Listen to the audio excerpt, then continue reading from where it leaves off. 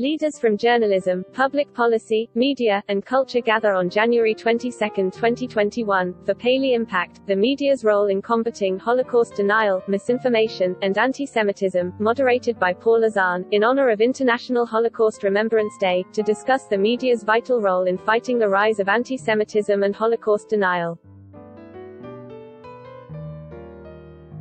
Maureen Reedy, Paley Center President and CEO, offers opening comments.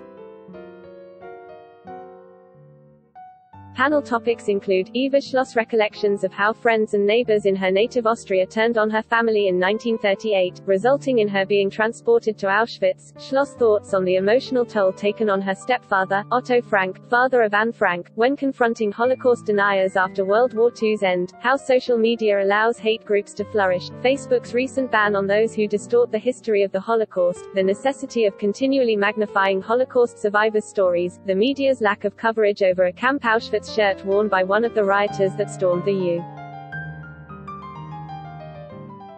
U.S. Capitol on January 6, and the need for mandatory Holocaust education for all American students.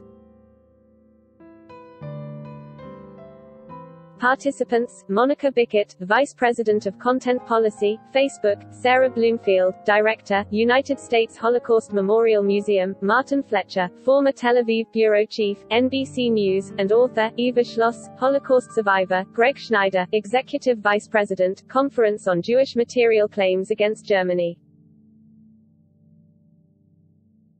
Moderator, Paul Azan, Executive Producer and Host, Investigation Discoveries on the Case with Paul Azan.